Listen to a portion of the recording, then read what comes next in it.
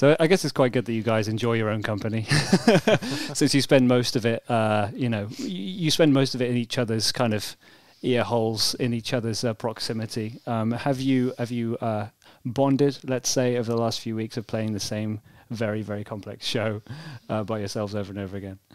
No.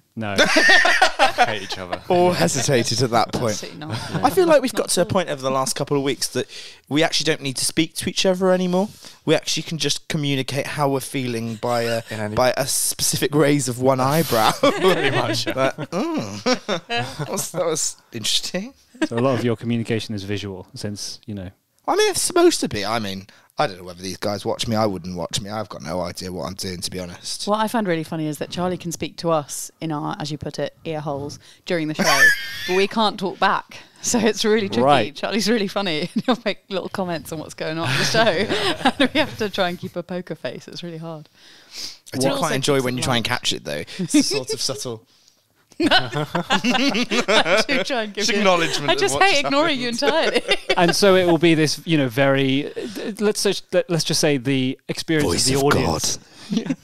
Maybe the experience of the audience won't quite be your experience show to show, because you're not thinking of this poignant moment. You're thinking, oh, do that better tomorrow, or whatever it is. Definitely. Yeah. But there are moments where I get really caught up in it, because there's several entrances that I've missed because I've been like, oh my god, I'm literally on the stage. I'm like, these amazing performances. This is brilliant. It's like we're like in the world that's been created. Yeah. It's quite fun, really. I think we were just discussing tonight as well what I was discussing.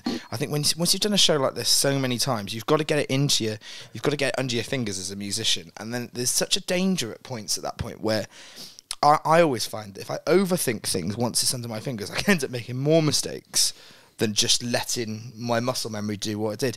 But the other aspect of that is I definitely did a song tonight which I remember starting, but I don't remember it happening. We just got to the end and it seemed to have happened. And all I remembered was how to say thank you in Korean throughout the whole song. Which is 감사합니다. very good. That's all I Why? remembered. How did that come up? I don't know, but this is what happens. We just have moments. I mean, the song was lovely. But From all accounts. well. But I definitely just zoned out into a lovely little world. Yeah, well, that's quite nice.